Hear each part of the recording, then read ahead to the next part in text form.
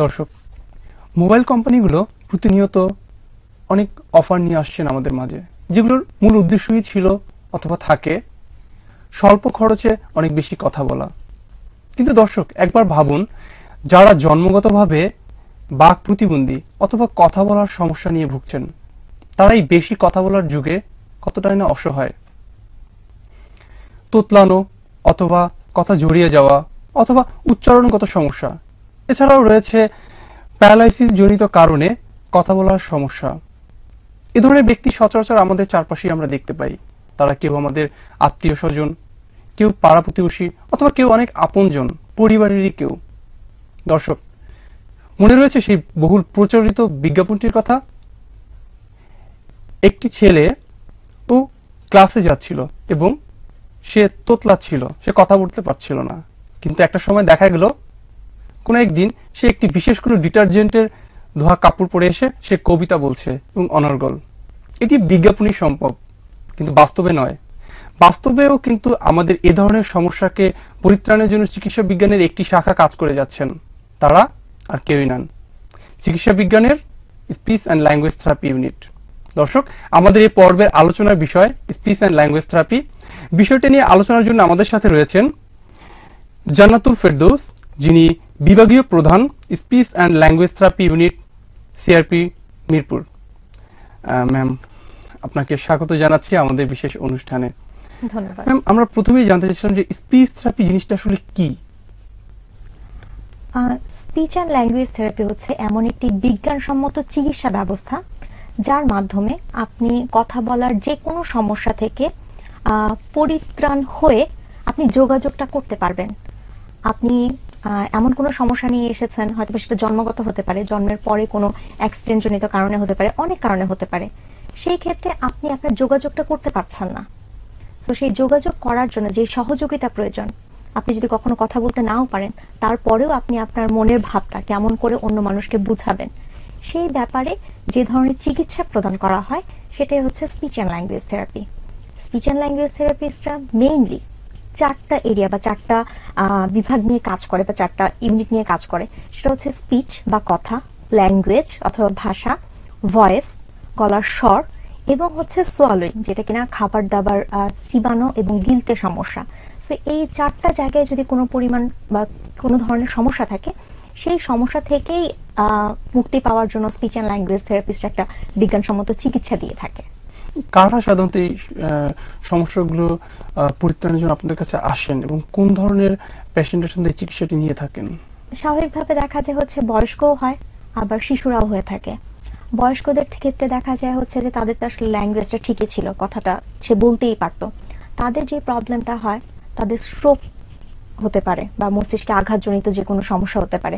অনেক সময় দেখা যায় রোড ট্রাফিক অ্যাক্সিডেন্ট বা সড়ক দুর্ঘটনায় মানুষ অ্যাক্সিডেন্ট করে মাথায় আঘাতপ্রাপ্ত হয়। অনেকের ব্রেইনে টিউমার হয়, টিউমারের ফলে আমাদের কিছু ব্রেইনের কিছু সেল বা নার্ভ ওখানে ক্ষতিগ্রস্ত হয় বা কোষগুলো ক্ষতিগ্রস্ত হয়। সেই কারণে দেখা যায় তার খাবার দাবার গিলতে, চিবাতে এবং ভাষাগত, কথাগত, সেই সাথে গলার স্বরজনিত কিছু সমস্যা হয়। আগে সে অনেক জোরে কথা বলতে পারতো, এখন তার ভয়েস কোয়ালিটি বা গলার স্বর অনেক নিচু হয়ে গেছে, সে এখন জোরে কাউকে ডাকতে পারে না। অনেকে একটা শব্দই বারবার রিপিট করে বা বারবার বলছে, কিন্তু সম্পূর্ণ বাক্যটা বুঝাতে পারছে না। অনেকে আবার বলতেও পারছে না, সেই সাথে বুঝতেও পারছে না কথা, অর্থাৎ আপনি তাকে যখন কোনো কিছু জিজ্ঞাসা করছেন সেই ব্যাপারটাও বুঝতে পারছে না। দেন দেখা যায় হচ্ছে তোতলামির সমস্যা থাকে বড়দের ক্ষেত্রে। গলার অনেকেই দেখা যাচ্ছে ল্যারিঞ্জাইটিস অথবা ঠান্ডাজনিত কারণে গলার স্বর লম্বা সময় ধরে বসে যাচ্ছে। গলায় যে কোনো ধরনের টিউমার হতে পারে, সেটার সার্জারি হতে পারে। সার্জারি হওয়ার পরে আমাদের যে গলার স্বর যন্ত্র আছে সেটাকে টোটালি ফেলে দেওয়া হয় বা কেটে ফেলা হয় সার্জারির পরে। তারপরে সে আর কোনো আওয়াজ উৎপন্ন করতে পারে না। সেই সব মানুষদের ক্ষেত্রে হয়। অনেকেই বড়দের ক্ষেত্রে কানে শুনতে পায় না বা কানের সমস্যা আছে। সো সেই ক্ষেত্রে আমরা স্পিচ অ্যান্ড ল্যাঙ্গুয়েজ থেরাপিস্টরা হেল্প করি হচ্ছে বয়স্কদের ক্ষেত্রে। এছাড়াও শিশুরা যারা আছে তাদের একটি খুব কমন 2টি রোগ বা খুব দেখা যায় যে 2টি রোগ, এখন যেহেতু বাংলাদেশে জনসচেতনতা অনেক বেশি, অটিজম বাচ্চাদের ক্ষেত্রে তারা কথা বলছে না। এছাড়াও বাচ্চার জন্মের সময় যে কোনো আঘাতজনিত কারণে সেরিব্রাল পলসি হয়, অর্থাৎ মস্তিষ্কে আঘাতজনিত কারণে তার মস্তিষ্কের কিছু কোষ নষ্ট হয়ে যায়, তারপরে সেই বাচ্চার কথা বলতে পারছে না, তার হাতে পায়ে সমস্যা থাকছে, সেই সাথে তার কথাটাও ইম্পেয়ার হচ্ছে। অনেক সময় তার কথা হয়তো বা কোনো সমস্যা না, কিন্তু তার ভাষাগত প্রবলেম, যে অর্থাৎ একটা বাচ্চা কথা বলছে কিন্তু বয়স উপযোগী কথা বলছে না, তার বয়স 4 বছর কিন্তু সে কথা বলছে হয়তো বা একটা কিংবা দুটা শব্দে। সো তাদেরকে আমরা দেখি। ঠোঁট কাটা তালু কাটা আছে, তাদেরকে আমরা দেখি। এছাড়াও শিশুদের ক্ষেত্রে কানের সমস্যা, তোতলামের সমস্যা, এবং আরেকটি যেটা সমস্যা এটা হচ্ছে যে কোনো সমস্যা নেই, ডেভেলপমেন্টালি ওকে, যে তার হাঁটা চলা খাওয়া দাওয়া সবকিছু ঠিক আছে, কিন্তু নির্দিষ্ট সময়ে সে কথা বলছে না, কথা বলাটা দেরিতে বলছে। তো সেই সব ক্ষেত্রে আসলে আমরা সহযোগিতা করে থাকি। এই ক্ষেত্রে আপনি বলছিলেন যে যারা পার্মানেন্টলি লস অথবা তারা কথা বলতে পারছেন না একদম, Right. তাদের ক্ষেত্রে এই চিকিৎসাটি কিভাবে হেল্প করে থাকে? যখন কথা বলতে পারছে না, তখন আমরা হয়তো বা আমার স্পিচটা ওমিট হয়ে যাচ্ছে, কথাটা বন্ধ হয়ে যাচ্ছে, যে আমি কথা বলতে পারছি না। কিন্তু এই যে আমি যখন আপনার সাথে কথা বলছি, এই কথা বলার পাশাপাশি আমি কিন্তু অনেক এক্সপ্রেশন দিচ্ছি, আমার হাত নড়ছে, আমি আপনার দিকে তাকাচ্ছি, তাকিয়ে কোনো কিছুর প্রতি ইঙ্গিত করছি। এবং সাইন ল্যাঙ্গুয়েজ ব্যাপারটা অনেকেই হয়তো বা এখন পরিচিত, সাইন ল্যাঙ্গুয়েজ আছে। এর বাইরে আমরা যেটা করি সেটা হচ্ছে ছবির মাধ্যমে যোগাযোগ, যেটাকে কিনা আমরা অল্টারনেটিভ অ্যান্ড অগমেন্টেটিভ কমিউনিকেটিভ সিস্টেম হিসেবে বলছি। সো অল্টারনেটিভ এবং অগমেন্টেটিভ কমিউনিকেশনে আমরা অনেক ক্ষেত্রেই একটি বই দিয়ে থাকি পেশেন্টের চাহিদা অনুযায়ী, অথবা সেটা একটা মোবাইল হতে পারে, সেটা একটা নোটবুক হতে পারে, যেখানে তার চাহিদা অনুযায়ী জিনিসপত্রের নাম অথবা ছবি থাকবে। সেটা হচ্ছে রোগীর চাহিদা অনুযায়ী বা প্রয়োজন অনুযায়ী। সেই জায়গা থেকে তাকে আমরা শেখাবো কিভাবে কথা ছাড়া সেই ভাষা দিয়ে যোগাযোগ করা যায়। সো যাদের কথা নেই তাদের হচ্ছে এই ভাষাগত পদ্ধতির মাধ্যমে আমরা এই চিকিৎসাটা দিয়ে থাকি। তাহলে কি যে সাইন ল্যাঙ্গুয়েজ যেটি, সেটিও কি আপনাদের এই চিকিৎসা ব্যবস্থার ভিতরেই ইনক্লুডেড? জি, সাইন ল্যাঙ্গুয়েজ আমাদের এই চিকিৎসা ব্যবস্থার মধ্যে ইনক্লুডেড। কিন্তু সাইন ল্যাঙ্গুয়েজ যদি অ্যাপ্রোপ্রিয়েটলি আপনাকে একদম ফুল করাতে হয়, আমরা ইনিশিয়াল লেভেলের sign ল্যাঙ্গুয়েজটা speech and language therapist qualified যারা আছেন তারা দিয়ে দিতে পারবে। বাট আপনার যদি টোটাল প্রসিডিউরটা জানতে হয়, সেই ক্ষেত্রে সেটার জন্য আবার এক্সট্রা করে আপনাকে টোটাল ল্যাঙ্গুয়েজের, সাইন ল্যাঙ্গুয়েজের কোর্সটা করতে হবে। But initially speech and language therapist আপনাকে বুঝিয়ে দিতে পারবে যে আপনার সাইন ল্যাঙ্গুয়েজ আপনার জন্য অ্যাপ্রোপ্রিয়েট কিংবা না। কারণ সাইন ল্যাঙ্গুয়েজ আপনি করলেন, আমি জানলাম না, সেই ক্ষেত্রে কিন্তু যোগাযোগটা আবারও ব্যাহত হবে। এক্ষেত্রে দুজনকেই জানতে হবে। রাইট। এবং আমাদের দেশে যেহেতু এখন জনসচেতনমূলক ভাবে যে বিভিন্ন খবরে দেখছি বা বিভিন্ন সময়ে বিভিন্ন নিউজের সাথে ছোট একটা বক্সে সাইন ল্যাঙ্গুয়েজের প্রচার এবং প্রসার এবং গ্রহণযোগ্যতা অনেকাংশেই বাড়ছে। বেশিরভাগ ক্ষেত্রে যারা বধির অর্থাৎ কানে শোনে না, তারা সাইন ল্যাঙ্গুয়েজটা ইউজ বেশি করে। যারা একেবারেই শুনতে পারে না, হিয়ারিং এর বা কানে শোনার বিভিন্ন লেভেল আছে, যার একদম প্রোফাউন্ড লেভেলে, তারা একেবারে কোনো সাউন্ডই শুনতে পারে না, তারা কোনো ভাইব্রেশন, ইভেন কোনো কোনো কিছু কাঁপছে সেই ব্যাপারটাও তারা বুঝতে পারে না। সো তাদের ক্ষেত্রে এই ইশারা ইঙ্গিত করাটা বেশি ইজি। কিন্তু যার মিনিমাম ক্যাপাসিটি আছে বা কিছুটাও স্ট্রেংথ আছে কথা বলার জন্য, আমরা চেষ্টা করি তাদেরকে কথা বলা দিয়েই যেন যোগাযোগটা সম্পন্ন হয়। এই ক্ষেত্রে যে আপনি বলছেন কানে শোনা, শুনতে পাওয়া এবং কথা বলা, এই দুটোর ভিতরে রিলেশনটা কোথায়? আপনার কথাগুলো আমি শুনছি, আপনি আমার সাথে যে কথাগুলো বলছেন বা যে প্রশ্নগুলো করছেন, এটা শোনার পরে এটা টোটালি আমার কান দিয়ে এটা আমার ব্রেনে যাচ্ছে, ব্রেনে গিয়ে এটা প্রসেস হচ্ছে। আপনি যা বললেন সেটা কিন্তু আমি কান দিয়ে শব্দগুলো, শুধুমাত্র আওয়াজগুলো ইনটেক করলাম। আওয়াজ ইনটেক করার পরে আমার ব্রেনে গিয়ে বা আমার মাথায় গিয়ে সেটা টোটাল প্রসেসিং হয়ে একটা অর্থ আমার কাছে দাঁড় হচ্ছে, যে এই আওয়াজগুলো, ভাঙা ভাঙা আওয়াজগুলো দিয়ে আসলে কি অর্থ আমি বুঝলাম। বুঝে সেই অনুযায়ী আমি একটা রেসপন্স অথবা অ্যান্সার অথবা উত্তর রেডি করছি, তৈরি করছি। করার পরে আমি আমার কণ্ঠ ব্যবহার করে, ঠোঁট দিয়ে, মুখ দিয়ে, দাঁত দিয়ে, এই সকল স্পিচ অর্গানগুলো ব্যবহার করে আমি সেই কথাগুলোর বা আপনার প্রশ্নের উত্তর দিচ্ছি। সো এইভাবে হচ্ছে আমার কান, ব্রেইন এবং মুখ বা স্বরযন্ত্র, এটা দিয়ে আমরা আসলে টোটাল কমিউনিকেশনটাকে মেনটেন করছি। সেক্ষেত্রে কি যারা শুনতে পাচ্ছেন অথবা বলতে পারেন অথবা বলতে পারছেন না কিন্তু শুনতে পারেন, এই দুইজনের ট্রিটমেন্টের ক্ষেত্রে কি তাহলে কিভাবে কোঅর্ডিনেশনটা করা হয়? ডেফিনেটলি দুইটার ট্রিটমেন্ট প্রসেস আলাদা হবে। কারণ যে শুনতে পাচ্ছে না তাকে আমি প্রথম আগে এনশিওর করতে হবে তার শুনতে পারাটা নিশ্চিত করা, এবং যেই লেভেলে আমি বলছি, যেই লাউডনেসে, যেই জোরে আমি বলছি, যতখানি জোরে বা যতখানি উচ্চ আওয়াজে বলছি, সেইটুকু লেভেল আগে সে নিতে পারছে কিনা। দেন আমি দেখবো হচ্ছে সে যদি এইটুকু নিতে পারে যে হ্যাঁ তার হিয়ারিং ওকে, দেন আমি দেখবো তার বোঝার ক্ষমতা ঠিক আছে কিনা, যে সে আমার এই আওয়াজগুলো ঢুকছে, আ আ আ আ আলাদা যাচ্ছে, ম আলাদা যাচ্ছে, আম, বাট এই দুটো কম্বাইন করে একটা যে ফ্রুটস হয় বা ফল হয়, সেই প্রসেসিংটা আমার পেশেন্ট বা আমার রোগী, সেটা বয়স্ক হোক কিংবা শিশু হোক, বুঝতে পারছে কিনা। সে যদি বুঝতে পারে, সে তাহলে প্রকাশ করার জন্য কোনো না কোনো ওয়ে কিন্তু বের করেই নিবে। কিন্তু একটা মানুষ যদি বুঝতে নাই পারে, তখন কিন্তু সে কোনো কিছু প্রকাশ করবে না। অর্থাৎ আমার এখন হয়তোবা পানি দরকার, কিন্তু আমার সামনে হয়তোবা কোনো পানি নেই, সেক্ষেত্রে আমি আপনাকে কোনো না কোনো ভাবে কিন্তু ইঙ্গিত করবো যে আমার এটা দরকার, আমি প্রয়োজনটা বুঝে। কিন্তু আমি যদি বুঝতেই না পারি, আমার যদি সেই ফিলই না হয় যে আমার পানি দরকার, আমি কিন্তু খুব ফ্ল্যাট ভাবে আপনার দিকে তাকিয়ে থাকবো। সো ব্যাপারটা এরকমই যে বুঝতে পারার সাথে কথা বলার অনেক সম্পর্ক। অনেকেই কমপ্লেন করে যে হচ্ছে যে সবই বোঝে কিন্তু বলে না। বলে না। সো প্যারেন্টসরা বলে অনেক সময়, অ্যাডাল্ট পেশেন্ট অর্থাৎ স্ট্রোকের পরে বলে যে উনি সব বোঝে কিন্তু উনি বলে না। আমরা নর্মালি একটা কোশ্চেন করেছে, আপনি কিভাবে বোঝেন যে আপনার রোগী আসলে বুঝতে পারে? রাইট। সো ওনারা যেটা বলে সেটা হচ্ছে যে হ্যাঁ, কোনো কিছু দেখালেই তো সে মাথা ঝাঁকায়, বাট তার অর্থ এই না যে সে বুঝতে পারছে।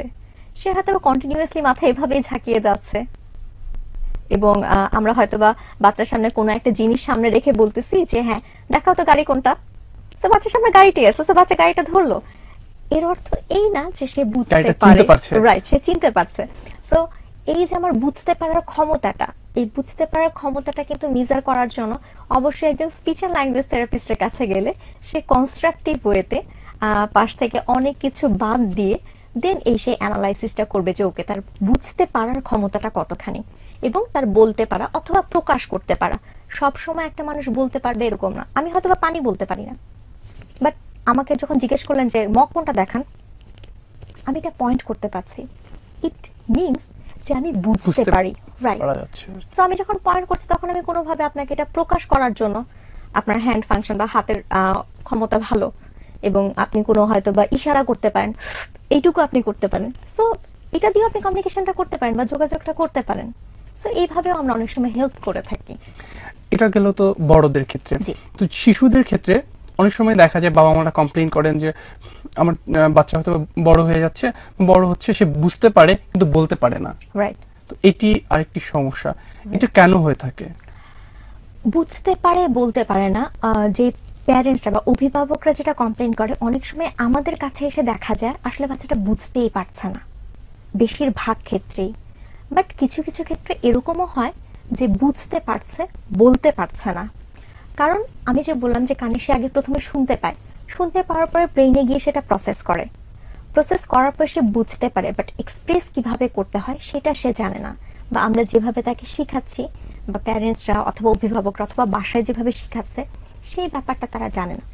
সো সেই ক্ষেত্রে আমরা স্পিচ অ্যান্ড ল্যাঙ্গুয়েজ থেরাপিস্টরা যেটা করি সেটা হচ্ছে যে বাচ্চাকে একদম ভেঙে ভেঙে জিনিসগুলো বলার জন্য অনুপ্রাণিত করি। যদি সেই বাচ্চা সিঙ্গেল বা একটি শব্দ অথবা শব্দের একাংশ বলার মতো অবস্থায় থাকে, দেন আমরা ওটাকে আস্তে আস্তে আস্তে আস্তে ধাপে ধাপে সেটাকে বাড়াই। সেইভাবে করে কিন্তু প্রথমে, যেমন আপনি প্রথম সিঁড়ির ধাপ ছাড়া আপনি কিন্তু একদম পঞ্চম সিঁড়িতে উঠতে পারবেন না, সেরকম আপনি যদি একটা আওয়াজ কপি করতে না পারেন, দেন একটা আওয়াজের সাথে আরেকটা আওয়াজকে কম্বাইন করতে না পারেন বা মিলাতে না পারেন, সেই ক্ষেত্রে কিন্তু বড় কোনো শব্দ বা বাক্য বলাটা আপনার জন্য কঠিন। আমার জন্য, আমি করতে পারছি তাই আমি বলে যাচ্ছি। আমি যদি না পারতাম, এটা আমার জন্য অনেক সমস্যা হতো যে আওয়াজটা কোত্থেকে করে। আমরা যারা কথা বলতে পারি তারা আসলে কথা বলার প্রসেসটা যে এত কঠিন সেটা ফিল করি না, যে আমি প্রতিটা সাউন্ডের ক্ষেত্রে বা প্রতিটা শব্দাংশের ক্ষেত্রে আমার জিহ্বা, দাঁত, ঠোঁট, তালু, আমাদের শক্ত তালু অথবা নরম তালু, প্রত্যেকটা জায়গার মুভমেন্ট চেঞ্জ হচ্ছে বা প্লেস চেঞ্জ হচ্ছে।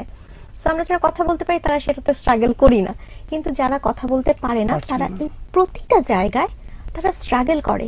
কারণ জিহ্বা সামনে নিলে একটা আওয়াজ হয়ে যাচ্ছে, 1 ইঞ্চি বা হাফ ইঞ্চি পেছনে নিলে আওয়াজ সরি আওয়াজ আলাদা হয়ে যাচ্ছে।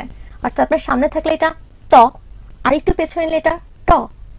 সো যাদের কথা বলতে সমস্যা তাদের জন্য এটা মেজার করা খুবই টাফ, যে ওকে ত বলবো না ট বলবো, এটা বুঝতে হবে আগে।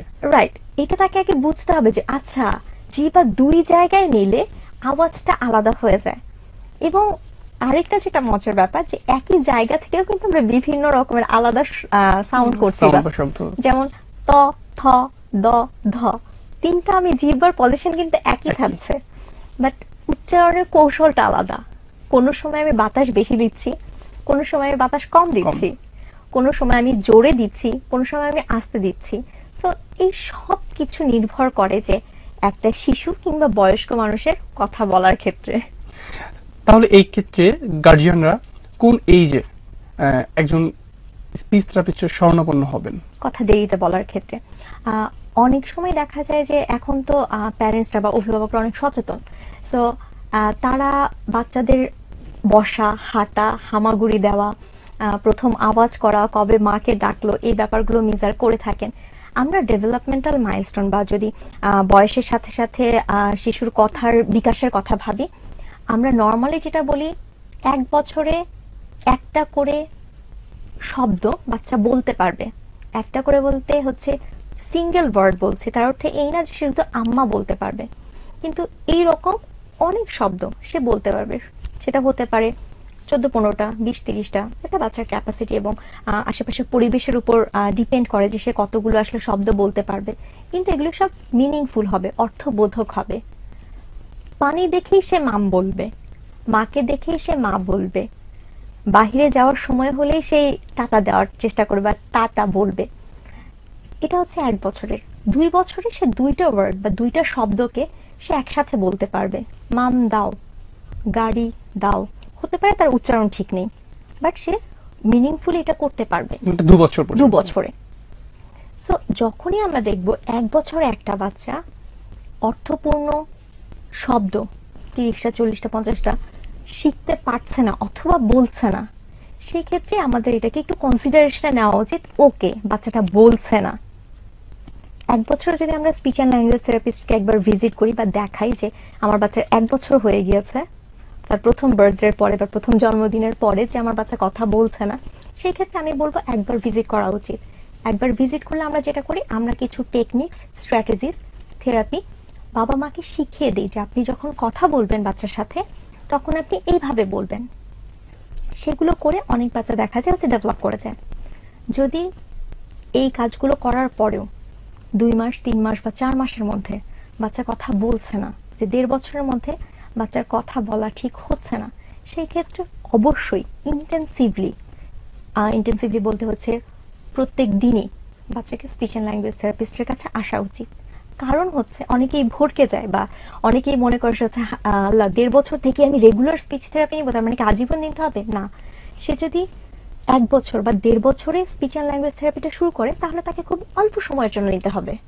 বাট সে যখন সেই কাজটাই 2 বছর বা 2.5 বছরের পরে গিয়ে শুরু করবে তখন তাকে অনেক লম্বা সময় ধরে নিতে হবে। কারণ 4 বছরে একটা বাচ্চা গিয়ে 4টা ওয়ার্ড কম্বাইন করতে পারবে এবং সেই সাথে সে আরো কিছু প্রিপোজিশন, প্রোনাউন, এই কাজগুলো বলতে পারে, অর্থাৎ আমার, তোমার, উপরে, নিচে, এবং অনেক কনসেপ্ট, এটা বড়, এটা ছোট। ল্যাঙ্গুয়েজের অনেক কিছু 4 বছরে গিয়ে ডেভেলপ হয়ে যায়। কিন্তু একটা বাচ্চা যদি 4 বছরে গিয়ে একটা শব্দ বলে অথবা বলে না এরকম অবস্থায় থাকে, তার মানে কিন্তু তার শারীরিক যে বয়স, সেই বয়স থেকে তার কথার বয়স প্রায় 3 বছর বা 3.5 বছর একটা গ্যাপ হয়ে যায়। পিছিয়ে আছে সে। সো 3.5 বছর যখন সে পিছিয়ে থাকবে, এই 3.5 বছরকে, কথার বয়সটাকে 3.5 বছর অ্যাডভান্স করার জন্য আমি কিন্তু 3 দিনে সেটা করতে পারবো না। আমি কেন, যে কোনো স্পিচ অ্যান্ড ল্যাঙ্গুয়েজ থেরাপিস্টই সেটা করতে পারবে না।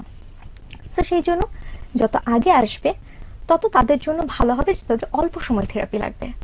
তারপর ক্ষেত্র বিশেষে মানুষ থেকে মানুষ তো হতে পার্থক্য হয়ই, কারো হয়তো কম সময় লাগে, কারো বেশি সময় লাগে, এই ব্যাপারটা থাকে। বাচ্চারা আরেকটি জিনিস যেটা হচ্ছে ডিমকে বিম বলছে, ঠিক অন্য কোনো শব্দ বলছে, এক্ষেত্রে কি কোন এজ পর্যন্ত তাদের এই ধরনের জিনিসগুলো থাকে? আচ্ছা, কিছু থাকে হচ্ছে বাচ্চার আহ্লাদি কথা। অনেক সময় আমরা দেখা যায় সেটা খুব বড় বয়স পর্যন্ত চলে গেলে ভয়ঙ্কর একটা আকার ধারণ করে। আমাদের যে সাউন্ডগুলো আছে নর্মালি একটা বাচ্চার 5 থেকে 6 বছরের মধ্যে প্রায় সবগুলো সাউন্ড প্রপারলি, সঠিকভাবে বলার কথা। 5 থেকে 6 বছরের মধ্যে সে সবকিছু, প্রত্যেকটা সাউন্ড তার বলতে পারার কথা। 5 থেকে 6 বছরের মধ্যে কিছু সাউন্ডে একটু প্রবলেম থাকতে পারে, র এবং ল, ল। এই দুইটা আওয়াজ। এর বাইরে অন্য সব সাউন্ডে 4 বছরের মধ্যে ওকে হয়ে যাওয়ার কথা। যদি সেটা না হয়, 4 থেকে 5 বছরের মধ্যে র আর ল বাদ দিয়ে অন্য সবগুলো শব্দেই বা অন্য সবগুলো আওয়াজেই সমস্যা, সেই ক্ষেত্রে অবশ্যই একজন স্পিচ অ্যান্ড ল্যাঙ্গুয়েজ থেরাপিস্টের সাথে যোগাযোগ করা উচিত। তাহলে আমরা যেটা বলি যে early intervention, so quick recovery, যত আমরা দ্রুত চিকিৎসার শরণাপন্ন হব আমরা তত দ্রুত পরিত্রাণ পাবো। জি। আচ্ছা, এরপরে আমরা যেতে চাইছিলাম যে তোতলামো। এটি একটি খুব কমন শব্দ, সচরাচর সব জায়গাতেই শোনা যায়, এবং কিছু মানুষ রয়েছেন যারা কিছু কিছু ক্ষেত্রে গিয়ে বা কিছু কিছু সময়ে তারা এই প্রবলেম ফেস করেন, আদারওয়াইজ সবসময় তারা খুব স্বাভাবিক। তো এটি কেন হয়? তোতলামি আসলে অনেক কারণ হয়েছে, অনেকগুলো কারণের জন্য তোতলামি হয়ে থাকে, এবং সেই সাথে হচ্ছে যে ডেফিনেটলি কোনো ডেফিনেট রিজন নাই যে এই জন্য যে আমি ছোট থাকতে টক বেশি খেয়েছি এই জন্য আমার তোতলামি, এরকম কোনো স্পেসিফিক কোনো রিজন নাই, কারণ নাই। অনেক কারণে হয়ে থাকে, বাট তোতলামিটাকে যদি আমরা ডিফাইন করি বা আমরা যদি সংজ্ঞায়িত করি, এটা নর্মালি হচ্ছে আমার চাহিদা এবং আমার সামর্থ্য, এই দুইটার মধ্যেই যখন একটা গ্যাপ অথবা দূরত্ব তৈরি হবে, যে আমার সামর্থ্য এই জায়গায় এবং আমার চাহিদা এই জায়গায়, তখনই আসলে এই স্ট্যামারিং বা তোতলামিটা আসলে হয়। যে আমি কথা খুব দ্রুত বলতে চাচ্ছি এই অল্প সময়ের মধ্যে, তখনই আমি আটকে যাচ্ছি, কারণ আমার জিহ্বা, আমার ঠোঁট, আমার স্বরযন্ত্র সবকিছু এইটুকু নেওয়ার জন্য প্রিপেয়ার্ড না। যেমন আপনার কথা বলার এবং আমার কথা বলার স্পিড বা গতি আলাদা, আপনার অথবা আপনার সাথে আমার কিংবা আমার সাথে আরেকজন ব্যক্তির হাঁটার গতি আলাদা, কারণ প্রত্যেকটা ইন্ডিভিজুয়াল বা প্রত্যেকটা ব্যক্তিরই কিন্তু নিজস্ব একটা ক্যাপাসিটি অথবা সামর্থ্য থাকে। সো আমাকে সেই সামর্থ্য অনুযায়ী আমাকে কাজটা করতে হবে। আমার কথা বলার স্পিড যদি এরকম বলতে গিয়ে আমি আটকে যাই, সো আমাকে সেই স্পিডটাকে কন্ট্রোল করতে হবে বা মিনিমাইজ করতে হবে।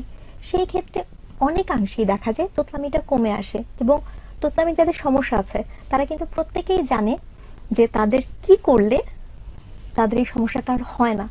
প্রবলেম যেটা, তারা এটাকে জেনারেলাইজ করতে পারে না, অর্থাৎ সব ক্ষেত্রে এটাকে ইউজ করতে পারে না, ব্যবহার করতে পারে না, এবং কিভাবে করতে হবে সেই যে টেকনিকগুলো আছে সেগুলো তারা জানে না। সো আমার কাছে মনে হয় যে, এবং তারা আরেকটা ব্যাপার হয় যে তারা খুব দ্রুত হতাশ হয়ে যায়, যে আমি তো এগুলো জানি, আমি তো এগুলো করি, কিন্তু হয় না। একদিন, 2 দিন, 3 দিন, 4th দিনেই তারা হতাশ হয়ে যায়। বাট তারা যদি সেটা না করে যে স্ট্র্যাটেজিসগুলো স্পিচ অ্যান্ড ল্যাঙ্গুয়েজ থেরাপিস্টরা দেখিয়ে দেন সেই অনুযায়ী একটু চেষ্টা করে, তাহলে 100% রিকভারি করা সম্ভব। স্পিচ অ্যান্ড ল্যাঙ্গুয়েজ থেরাপিস্টরা স্ট্যামারিং অর্থাৎ তোতলামি এবং পিউবারফোনিয়া নামে আরেকটা ডিজিজ আছে, গলার স্বরযন্ত্রজনিত সমস্যা, 18 বা 19 বছরের দিকে গিয়ে ছেলেদের একটা ভয়েসের চেঞ্জ আসে, টিনেজে গিয়ে একটু চিকন গলা থেকে একটু মোটা গলা হওয়ার কথা হয়ে যায় স্বাভাবিকভাবে। সো সেই সময় গিয়ে দেখা যায় যে অনেকেই এটাকে মানসিকভাবে মেনে নিতে পারে না, সো সেই সময় তার গলাটা এরকম এই মেয়েদের মতোই থেকে যায়। সো এই দুইটা ক্ষেত্রে 100% রিকভার করা সম্ভব। সো এটা যাদের তোতলামি আছে এবং যাদের হচ্ছে পিউবারফোনিয়া আছে, গলার স্বরযন্ত্রজনিত সমস্যা আছে, তাদের জন্য খুব সুখের বাণী যে এখান থেকে 100% রিকভারি করা সম্ভব। এই যে তোতলামি নিয়ে কিন্তু একটি প্রচলিত কথা রয়েছে যে কয়েন বা পয়সা অথবা মার্বেল, এটাকে দেওয়া হয়, মুখে দিয়ে থাকতে হয় এবং বলা হয় যে অনেকক্ষণ থাকো ঠিক হয়ে যাবে, এবং এটা দেখা যায় অনেক সময় বিপদও হয়ে যায়। তো এটি কি আসলে কতটুকু কার্যকর? এটি আসলে বিজ্ঞানসম্মত কোনো ব্যাখ্যা নেই, এবং আমি আমার প্রফেশনাল ক্যারিয়ারে আমি যতদিন ধরে কাজ করছি, যারা একটু অ্যাডাল্ট পেশেন্ট যারা আছে, তারা বছরের পর বছর এরকম হয়তো মার্বেল মুখে নিয়ে আছে, পয়সা মুখে নিয়ে আছে, কিন্তু ফাইনালি তাদের স্পিচ অ্যান্ড ল্যাঙ্গুয়েজ থেরাপিস্টের কাছেই আসতে হয়েছে। সো আমি অনুরোধ করবো যারা দর্শকরা দেখছেন, যে যারা এখন আমাকে শুনতে পাচ্ছেন বা দেখতে পাচ্ছেন, তো তাদের কাছে অনুরোধ থাকবে যে আপনারা যেন বাচ্চাদেরকে, যারা শিশু আছে যাদের এই সমস্যা আছে তোতলামির সমস্যা, তাদেরকে এটা দিয়ে অ্যাপ্লাই না করে, ট্রাই না করে দ্রুত একজন স্পিচ অ্যান্ড ল্যাঙ্গুয়েজ থেরাপিস্টের কাছে দেন। So speech and language therapist আপনাকে একটা বিজ্ঞানসম্মত ভাবে আপনাকে একটা ভালো সাজেশন দিতে পারবে আপনার জন্য, রাইট, যেটা চিকিৎসার মাধ্যমে এটা রিকভারি 100% করা সম্ভব। এটা আসলে কোনো বিজ্ঞানসম্মত ব্যাখ্যা আমি আসলে পাইনি। সো যদি কেউ পেয়ে থাকে বা যদি কেউ আসলে এখান থেকে উপকার পেয়ে থাকে, সো আমি তাদেরকে অনুরোধ করবো যে আমাদের সাথে দেখা করার জন্য। আচ্ছা ম্যাম, আমরা এছাড়া আরো একটি ইনফরমেশন জানি, যেটি কিছু কিছু কান্ট্রিতে রিসার্চে দেখা গিয়েছে যে ওই কান্ট্রির একটা লার্জ পিপল যারা তোতলামিতে আক্রান্ত ছিলেন, এবং একটা সার্টেন এজের পরে তা আবার দেখা যাচ্ছে 100% অথবা প্রায় ওই কাউন্টের 80% মানুষ স্বাভাবিক ফিরে এসেছেন। তো এইটি বয়সের কি কোনো পার্থক্য থাকে? না, আমি ওই যে প্রথমেই আপনাকে বলেছিলাম যে যাদের তোতলামির সমস্যা আছে তারা কিন্তু জানে যে কি কাজটা করলে তার এই তোতলামিটা হবে না, কারণ সে যখন একটা প্রবলেম ফেস করে বা একটা সমস্যায় পড়ে সে কিন্তু সেই প্রবলেম থেকে উত্তরণের চেষ্টা করে। সো সেই ক্ষেত্রে এই চেষ্টা করতে করতেই সে দেখা যায় যে এই টেকনিকগুলো রাইট এই একটা সময় পরে হচ্ছে সে রিকভারি করে ফেলে, কারণ সে জানে যে ওকে এই জায়গাগুলো। এই ক্ষেত্রে আমি বলবো তোতলামির ক্ষেত্রে পেশেন্টের খুব একাগ্রতা লাগে।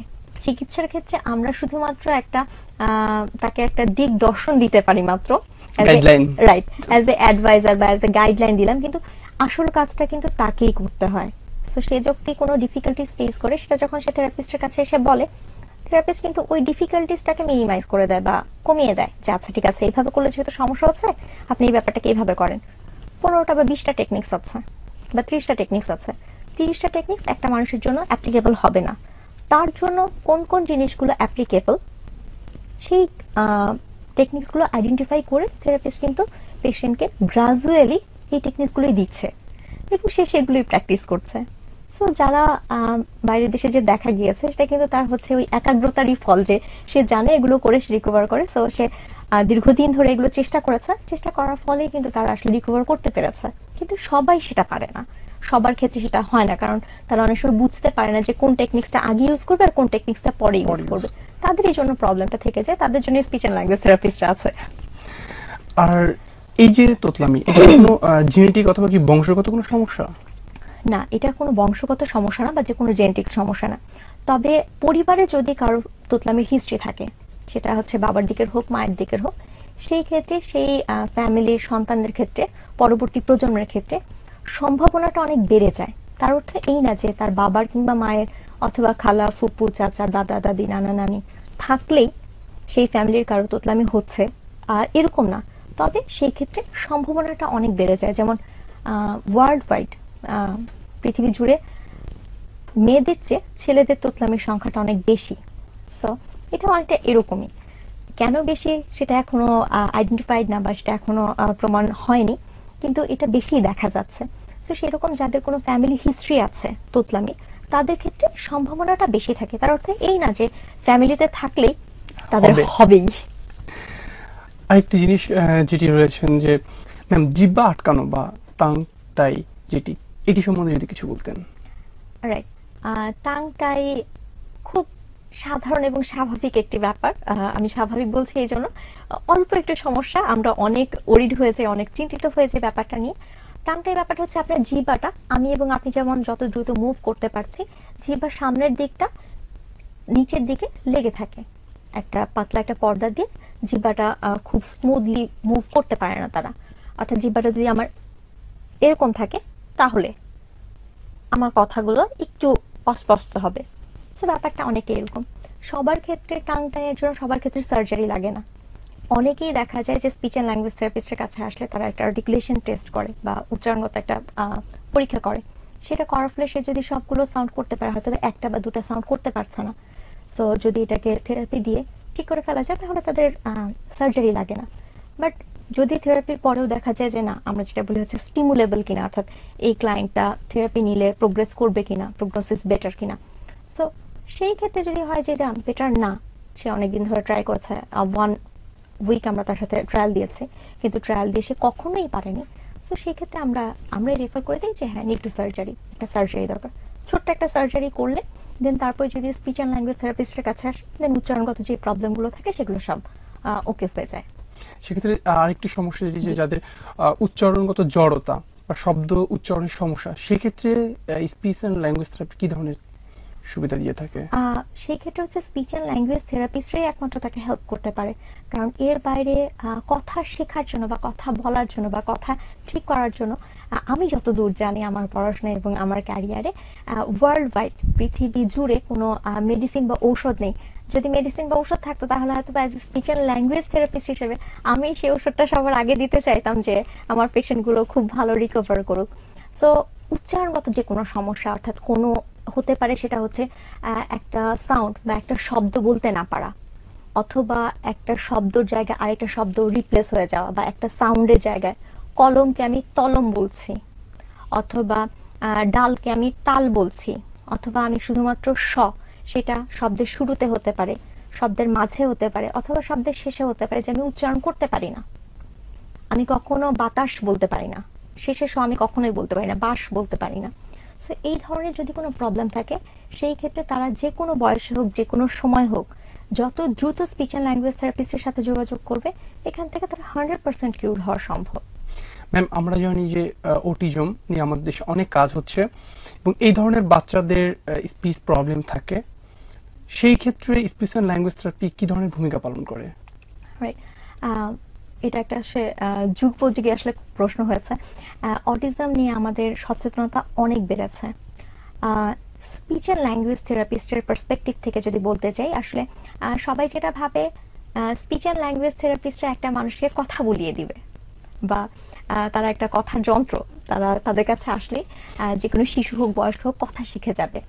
স্পিচ অ্যান্ড ল্যাঙ্গুয়েজ থেরাপিস্ট আসলে কথার ক্ষেত্রে না, স্পিচ অ্যান্ড ল্যাঙ্গুয়েজ থেরাপিস্টরা যোগাযোগের ক্ষেত্রে সাহায্য করে, কমিউনিকেশন ডেভেলপ করে। রাইট। কিভাবে আমি আমার কোনো মেসেজ বা আমার কোনো চাওয়া আরেকজনকে বোঝাতে সক্ষম হব, এই ক্ষেত্রে আসলে স্পিচ অ্যান্ড ল্যাঙ্গুয়েজ থেরাপিস্টরা কাজ করে। আমরা জানি বেশিরভাগ ক্ষেত্রেই প্রায় হচ্ছে 33 থেকে 40% ক্ষেত্রেই অটিজমে যারা আছে বা অটিজম যাদের প্রবলেম আছে, তারা কথা বলে না। কিন্তু তার অর্থ এই না যে তারা কথা না বলতে পারলেই তার যোগাযোগটা হবে না। সে হয়তো বা কথা বলে না, বাট স্পিচ অ্যান্ড ল্যাঙ্গুয়েজ থেরাপিস্টের কাছে আসলে স্পিচ অ্যান্ড ল্যাঙ্গুয়েজ থেরাপিস্ট সেই বাচ্চাকে অ্যাসেসমেন্ট করে দেন কোনো না কোনো ওয়ে বের করে দিবে, যে এই ওয়েতে যদি এই বাচ্চাটা কমিউনিকেট করে বা এই বাচ্চার সাথে কমিউনিকেট করা হয়, যোগাযোগ করা হয়, তাহলে সে যোগাযোগ করতে পারবে, তার যোগাযোগটা ব্যাহত হবে না। অনেকাংশেই দেখা যায় হচ্ছে একটা বাচ্চা বা একজন অ্যাডাল্ট যখন তার প্রয়োজনটা বুঝাতে পারে, তার যে বিহেভিয়ারাল প্রবলেমগুলো থাকে, যে তার সে রাগ দেখাচ্ছে, সে কান্না করছে, সে চিৎকার করছে, এই জিনিসগুলো মিনিমাইজ হয়ে আসে। খুবই স্বাভাবিক, আমার যেটা দরকার সেটা আমি আপনাকে বুঝাতে পারলাম এবং আপনি বুঝলেন, বুঝে আমাকে জিনিসটা দিলেন, আমার তো রাগ দেখানোর কোনো অর্থই হয় না। কিন্তু আমার একটা জিনিস দরকার, আমি আপনাকে বুঝাতে পারছি না, আপনি বুঝতে পারছেন না, আমার তো মেজাজ খারাপ হবেই, আমার তো জিদ দেখাতেই হবে। আমি তো এটাও বুঝতে পারছি না যে আমার কি দরকার সেটা আপনি বুঝছেন না। সো সেই ক্ষেত্রে কিন্তু বিহেভিয়ার অনেক কিছু, অনেক ধরনের তাদের হচ্ছে ট্যান্ট্রাম বলি, যে নিজেকে নিজে হিট করা বলি, আরেকজনকে আঘাত করা বলি, নিজেকে কামড়ানো, আরেকজনকে কামড়ানো, জিনিসপত্র ভেঙে ফেলা, ছুঁড়ে ফেলা, ফেলে দেওয়া, এই ধরনের আচরণগুলো প্রকাশ পায়। সেটা এই কারণেই যে বেশিরভাগ ক্ষেত্রে তারা হচ্ছে বুঝাতে পারে না যে তাদের আসলে কি দরকার। আর অনেক ক্ষেত্রে তো অবশ্যই তাদের সেন্সরি রিলেটেড অনেক প্রবলেম থাকে, সেই জন্য করে। সো এটা আমাদেরকে আসলে একটু বুঝতে হবে থেরাপিস্টের কাছে গিয়ে, যে ওকে আমার বাচ্চার কথা বলতে না পারার জন্য কি সেই বিহেভিয়ার গুলো করছে, নাকি আসলে তার সেন্সরি রিলেটেড না পারার কারণে এই জন্য করছে। সো এভাবে আমরা অটিজম যাদের আছে তাদেরকে হেল্প করে থাকি। এবং অটিজমের ক্ষেত্রে আমরা ভিজুয়াল শিডিউল ইউজ করি, যে একটা বাচ্চার দৈনন্দিন রুটিনগুলো কি হবে, যে এই কাজটার পরে সে কোন কাজটা করবে। যেহেতু তারা স্ট্রাকচার খুব পছন্দ করে, অটিজম যাদের আছে তারা হাইলি স্ট্রাকচারাল লাইফ পছন্দ করে, যে তাকে আগে থেকে একটা প্রিপারেশন দেওয়া হোক যে এরপরে আমি কি করব। সেটা হয়তো বা আপনার আমার ক্ষেত্রেও প্রযোজ্য। আমরা হয়তো বা schedule wise, visual schedule wise maintain করছি না, বাট একটা শিডিউল কিন্তু আপনার আমার মাথায় থাকেই, যে আমি এখান থেকে এই কাজটা শেষ করার পর তারপরে কি করব, অথবা সকালে ঘুম থেকে ওঠার পর থেকে আমার দৈনন্দিন রুটিনগুলো কি হবে। ওদের জন্য যেটা সমস্যা সেটা হচ্ছে ওরাই প্ল্যানিংটা করতে পারে না। বাট আমি যদি প্ল্যানিংটা ওকে ভিজুয়ালাইজ ওয়েতে দেখিয়ে দিই আগে থেকে, তাহলে তার জন্য সুবিধা হয় যে ওকে আমি এই কাজটা করার পরে এইটা করব। যেন আমি স্কুলে যাবো, স্কুলে গিয়ে আমি পাজল মেলাবো, এবং সেটা খুব ছোট ছোট ক্ষেত্রে। আমাদের ক্ষেত্রে হয়তো বা যে আমি সকালবেলা ঘুম থেকে উঠবো, নাস্তা খেয়ে স্কুলে চলে যাব, এটা আমার জন্য ওকে। বাট যাদের অটিজম আছে তাদের ক্ষেত্রে প্রতিটা ক্ষেত্রে সে ঘুম থেকে জাগলো, জাগার পরে যে তার চাদরটা গুছাতে হবে, মশারিটা তুলতে হবে, ওয়াশরুমে যাওয়ার আগে তাকে স্যান্ডেল পরতে হবে, এই প্রতিটা ইভেন্ট তাকে ভেঙে ভেঙে ভিজুয়াল শিডিউলের মাধ্যমে দেখাতে হয়। ইভেন কোনোদিন যদি তার কোনোটা করতেই না ইচ্ছা করে, তাহলে কিন্তু সে সেই পিকচারটা তার প্যারেন্টস অথবা কেয়ার গিভারকে দিলে সে বুঝতে পারবে, আচ্ছা এইটা আজকে আমি করতে চাচ্ছি না, এই কাজটা আমি আজকে করব না। হতেই পারে যে প্রতিদিন সে ওয়াশরুমে যাওয়ার পরে সে শাওয়ার নেয়, আজকে তার শাওয়ার নিতে ইচ্ছা করছে না। সো আমার যদি ইভেন্টগুলো ভাগ ভাগ করা থাকে, তাহলে কিন্তু সে দেখাতে পারে যে ওকে আমি আজকে শাওয়ার নিব না। কিন্তু যদি একটা ব্রড পিকচার থাকে যে আমি গোসল করার থেকে আমি ঘুম থেকে ওঠার পর আমি গাড়িতে করে স্কুলে যাব, সেক্ষেত্রে বাচ্চা কিন্তু আর বুঝাতে পারবে না সে কি করতে যাচ্ছে না, সে ঘুম থেকে ওঠার পরেই আর বিজি। সে স্কুলে যাবে না এরকম কিন্তু না, সে স্কুলে যাবে, বাট সে আজকে শাওয়ার নিবে না, সে ব্রাশ করেছে এরপর হচ্ছে টয়লেট থেকে বের হয়ে যাবে। সো আমরা এজ এ প্যারেন্ট হিসেবে তাকে কি করবো, তাকে পুশ করবো, হ্যাঁ শাওয়ার নাও, কারণ তুমি প্রতিদিন শাওয়ার নাও, কিন্তু আজকে তার ইচ্ছে করছে না, হতেই পারে। সো যদি আমরা প্রতিটা জিনিস খুব ভাগ ভাগ করে ভিজুয়াল শিডিউলের মাধ্যমে অনেক সময় করি, অনেক সময় তাদেরকে একটা এএসি বুক দিয়ে থাকি, একটা ছবির বই হতে পারে, সে আজকে কি কি করতে চায় কি কি করতে চায় না, এটা প্রতিটা বাচ্চার লেভেলের উপর ডিপেন্ড করবে যে আমরা আসলে তাকে কি ধরনের এএসি প্রোভাইড করবো। অনেকে হয়তো সিঙ্গেল ওয়ার্ড বলতে পারে অথবা শুধু ইশারা দিয়ে দেখাতে পারে যে শাওয়ার নিব না, মুখে বলো না, ফাইন। এটা তার কমিউনিকেটিভ পার্টনার যে থাকবে সেটা কেয়ার গিভার, অর্থাৎ সেটা প্যারেন্টস হতে পারে, সেটা ফ্যামিলি কোনো মেম্বার হতে পারে, অথবা সেটা কোনো পেইড কেয়ারার হতে পারে। সে যদি বুঝতে পারে সো ইটস ওকে, তার কমিউনিকেশন বা যোগাযোগটা কিন্তু হ্যাম্পার্ড হচ্ছে না, এইভাবে করেও তার যোগাযোগটা আসলে চলমান থাকছে। স্পিচ প্রবলেম যাদের থাকে এরকম অনেকে গ্রুপ থেরাপি অথবা অল্টারনেট ওয়েতে অনেক এই ধরনের প্রবলেম যাদের আছে কয়েকজন মিলে ট্রিটমেন্টের একটা ব্যবস্থা করা হয়, তো এটি আসলে কি? আপনি ইন্ডিভিজুয়ালি একটা থেরাপি নিলেন একজন থেরাপিস্টের সাথে, বা একজন শিশু অথবা বয়স্ক ব্যক্তি একজন থেরাপিস্টের সাথে একটা স্কিল লার্ন করলো, একটা জিনিস শিখলো, দেন সে এই জিনিসটা আসলে জেনারেলাইজ কিভাবে করবে আরো 5টা মানুষের সাথে, এই যে শেয়ারিংটা করতে হয় এটা কিন্তু সে বোঝে না। অথবা সে যখন 1-to-1 সেশন নিচ্ছে ইন্ডিভিজুয়াল থেরাপিতে, ফুল অ্যাটেনশন কিন্তু তার উপরে, বাট যখন ইন এ গ্রুপ সিচুয়েশন তখন কিন্তু অ্যাটেনশনটা আরো 4টা কিংবা 5টা বাচ্চার উপর ডিভাইডেড হয়ে যাচ্ছে। সো এই যে এতক্ষণ ধৈর্য ধরে থাকা, এতক্ষণ ওয়েট করা, এবং ওর টার্ন শেষ হলে দেন আমার টার্ন আসবে, টিচার আমাকে জিজ্ঞাসা করবে অথবা থেরাপিস্ট আমাকে জিজ্ঞাসা করবে, বা যে গাইড করছে গাইড আমাকে জিজ্ঞাসা করবে, এই যে স্কিলগুলো সেগুলো কিন্তু সে গ্রুপ থেরাপির মাধ্যমে শিখছে। অ্যাজ ওয়েল অ্যাজ শেয়ার করা, আমাকে একটা জিনিস দেওয়া হলো, সেই একই জিনিসটা আমি 5 জনকে পাস করলাম, সো এই যে শেয়ারিং এর ব্যাপারগুলো, এই জিনিসগুলো কিন্তু সে গ্রুপ থেরাপি থেকেই শিখছে। অ্যাজ ওয়েল অ্যাজ হচ্ছে এটা আসলে গ্রুপ থেরাপি ডিপেন্ড করে হচ্ছে গ্রুপের প্ল্যানিং এর উপরে, যে আমি তাকে আসলে কিভাবে কি শেখাতে চাচ্ছি, আমার টার্গেট কি, আমার গোল কি। সো আমার গোল যদি হয় এটা জেনারেলাইজ করা, দেন আমি এভাবে জেনারেলাইজ করতে পারি। যদি আমার টার্গেট হয় যে না আমি নতুন ওয়ার্ড তাকে শিখাবো এই গ্রুপের মধ্যে, যে একটা বাচ্চা 10টা ওয়ার্ড জানে, আমি আজকে একটা নতুন ওয়ার্ড শিখাবো এই 5টা বাচ্চাকে, সেটা হতে পারে আকাশ অথবা সেটা হতে পারে নীল। সো সেই ক্ষেত্রে আমি আসলে গ্রুপের যে ইনস্ট্রাক্টর বা যে গ্রুপটাকে প্ল্যান করছে তার উপর ডিপেন্ড করে যে কি ধরনের বাচ্চা এবং কিভাবে সে এই গ্রুপটাকে আসলে রান করতে চাচ্ছে। সো সেইভাবে গ্রুপ থেরাপি ডেফিনেটলি প্রত্যেকটা বাচ্চার জন্য অনেক ইফেক্টিভ, কারণ তারা তো আসলে একা একা শেখে, দেন একা একা শেখার পরে এই একা শেখাটাকে কিভাবে অন্যান্য আরো অপরিচিত মানুষগুলোর সাথে শেয়ার করতে হয় এবং বলতে হয় বা বুঝাতে হয়, সেটা একটা এক্সপিরিয়েন্স সে উইদিন দ্য এনভায়রনমেন্টে পায়। সো তখন তার হচ্ছে পরিবেশে গিয়ে বা তার ফ্যামিলিতে গিয়ে বাইরে গিয়ে এই কাজটা করতে তার জন্য অনেক ইজি হয়, কারণ সে এই কাজটা করে এসছে গ্রুপ থেরাপিতে। সো বাসায় এসে আরেকজন অপরিচিত মানুষের সাথে এটা শেয়ার করাই যায়। বাংলাদেশে সঠিকভাবে এবং স্পিচ অ্যান্ড ল্যাঙ্গুয়েজ থেরাপি নেওয়ার জন্য কোথায় কোথায় যেতে পারেন? আচ্ছা, বাংলাদেশের স্পিচ অ্যান্ড ল্যাঙ্গুয়েজ থেরাপিস্টরা অনেক জায়গায় কাজ করছে।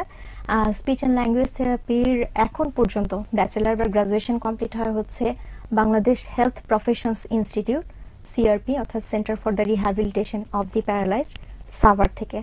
এটা একাডেমিক্স কোর্সটা শেষ হয় হচ্ছে 5 বছরে, 4 বছরের অনার্স, দেন 1 বছর কম্পালসারি ইন্টার্নশিপ। এটা শেষ করার পরে কিন্তু speech and language থেরাপিস্টরা as a graduated speech and language therapist হিসেবে বিভিন্ন হাসপাতাল, বিভিন্ন এনজিও, বিভিন্ন স্পেশাল স্কুলে কাজ করছে।